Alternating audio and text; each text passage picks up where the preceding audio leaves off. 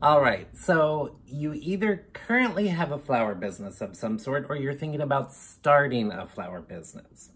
One of the key components of having a floral business that is successful is creating a business model where people can actually find you so that they can hire you for your products and services.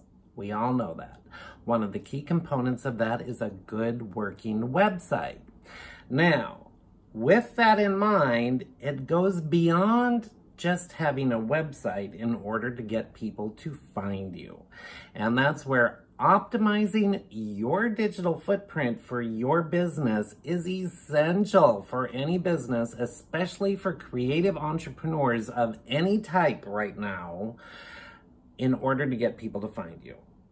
Optimizing your digital footprint as well as your website, where SEO or search engine optimization comes in, is what makes that happen. Now, I want to paint a picture for you to help you better understand what SEO does in order to enable people to actually find you online. So, picture this scenario. You're finding a spot to actually operate your business from. Could be a home-based business if you're setting up a home-based studio situation, or you're actually looking for a commercial studio space, or you're looking for a commercial retail storefront type location. You're trying to find just the right spot. It looks good from outside, you get lots of inspiration from it, and then you go to open the door to look inside to see if it's going to be workable for you.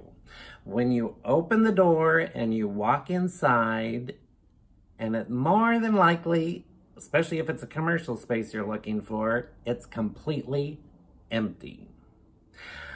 Oftentimes, for small businesses, especially for creative entrepreneurs and florists, you fall in that category.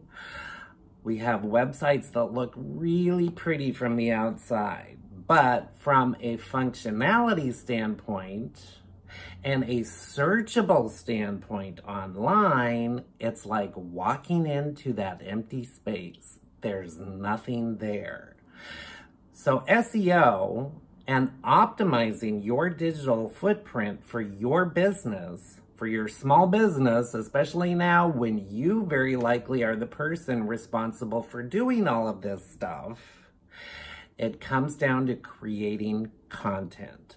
Creating digital text content on your website is one of the biggest, most important aspects of priming your business, setting yourself up for success, and enabling your business to be found online by the people you want to do work for, and enabling them to find the products and services that you have to offer.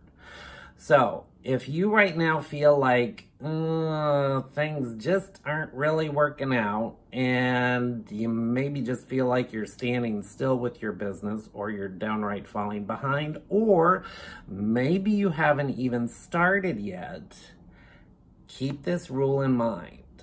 Content creation. The more content you create enables the search engines to find you. Once you get that content created and optimizing it for search, where search engine optimization comes into play, that's what you're focusing on your website, as well as anywhere else you have a profile for your business online.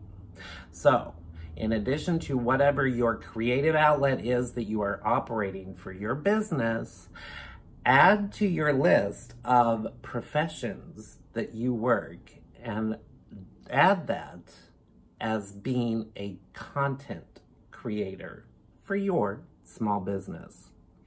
Now, if you are in the process of continually working on optimizing your digital footprint and perfecting your SEO strategies. I've got some other videos over here in the end screen you might want to check out next. Until next time, and until I see you in the next video, be thinking content creation and making it searchable for your ideal client avatar. Until next time, I'll see you soon. Bye for now.